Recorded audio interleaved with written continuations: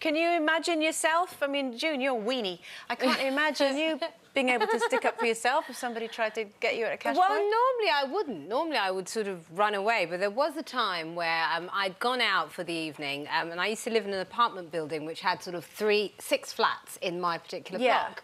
And we all knew each other. All the neighbours were friends. Anyway, so I'd gone out one night, got home at about 3 a.m.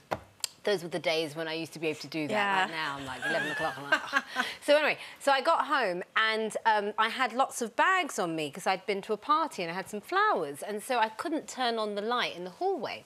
So I saw this man coming down the stairs and I thought, oh, it must be one of the neighbours.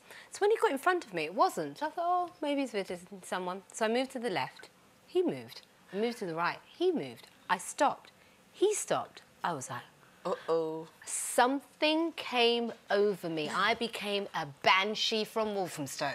And I literally dropped myself. I said, you get away from me! Grabbed him and kicked him out the door. I mean... the poor sad man was probably just visiting a friend. He thought, what's happened to me? So normally no, but I do think that in those sorts of situations you do go into fight or flight and something else comes over you.